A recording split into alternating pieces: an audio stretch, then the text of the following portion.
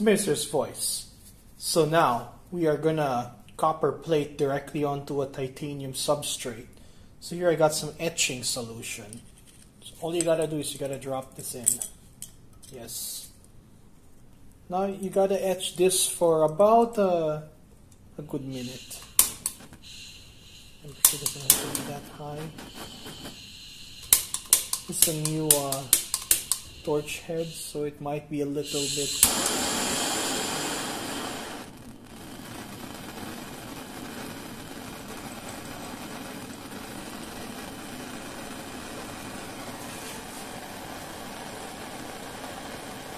You have to heat this stuff evenly.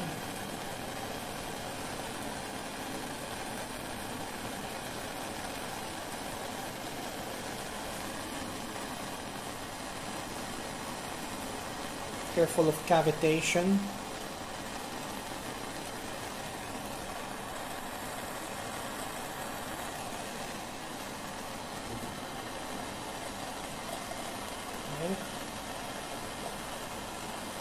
Once it starts to do that, you gotta lower the temperature. So what's happening now is the solution is reacting with the titanium. Once this happens, it's basically done. Now what you need to do is need to carefully fish out this titanium. After you've done that, we're gonna put it into a plating solution. Right, so I'm holding now the tongs. And what I'm gonna do is, now that the reaction has been quenched right here, do not take it out of the plating solution. What you want to do now is get your plating solution, get your power supply, and run about 5 milliamps per centimeter squared surface area. Now with this electrode, we calculated that value to be 15 milliamps. So I'm going to bring my power supply into frame.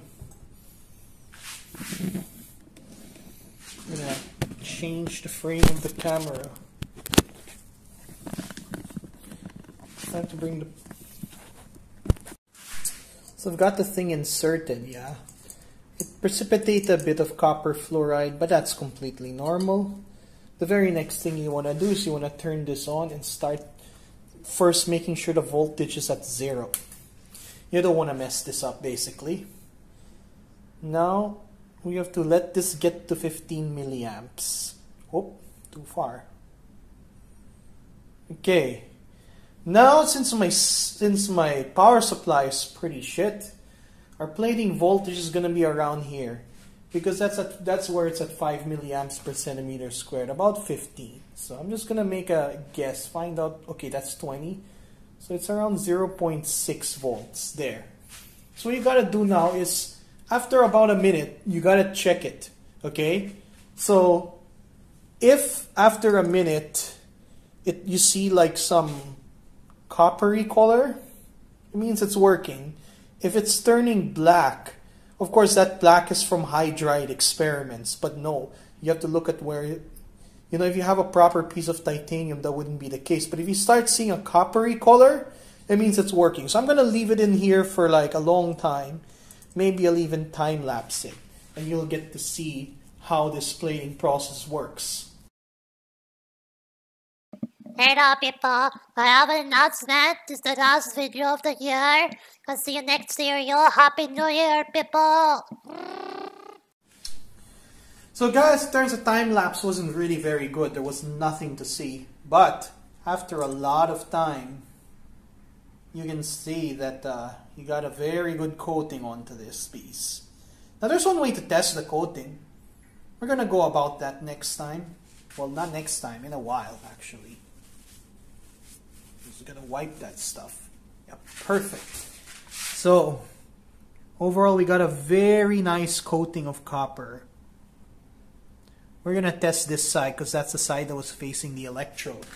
And one good way to test is to do something known as a scratch test. So I'm going to prepare the piece and I'll show you what that means. Alright, so to test your plating, first you get an ordinary piece of tape. You get a cutter. So what you want to do is you want to create like a square grid, like a tic-tac-toe. Basically, I'm going to do it. Just make a square grid. You can do more than 2. Just line it out like this. Yeah, once you've gotten a square grid,